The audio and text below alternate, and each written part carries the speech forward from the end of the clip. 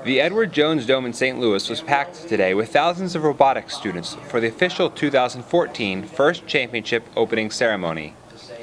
The ceremony, which doubles as the first robotics competition opening, showcased sponsors such as Boeing, National Instruments, and PTC.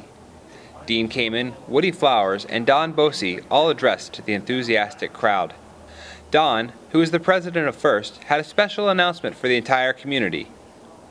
Beginning in 2015, the FIRST Championship will expand to 3 venues across St. Louis. The First Tech Challenge World Championship and the Junior First LEGO League Expo will be held in St. Louis's Union Station, a historic east-west train stop.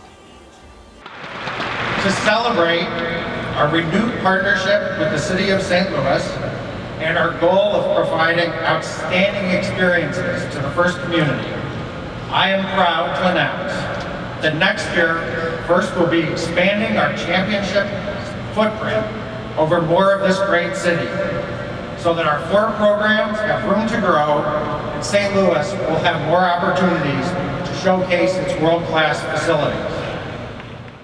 Dean Kamen also announced at the ceremony that will.i.am would be making an appearance at this year's championship event to help make it loud. And I thought that was great. And I asked Will to come back last year to receive the first ever will.i.am Make It Loud award, because he promised with his help he would continue to stay involved and bring a whole new industry to help us reach more kids. And he'll be back again today to help give that award. Immediately following the ceremony, FRC matches kicked off. That's good.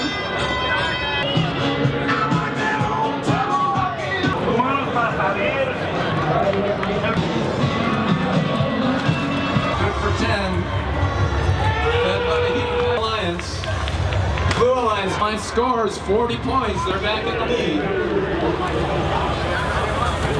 30 seconds left. Also after the ceremony, FTC hosted the Junior First LEGO League Expo on the Edison and Franklin Division playing fields.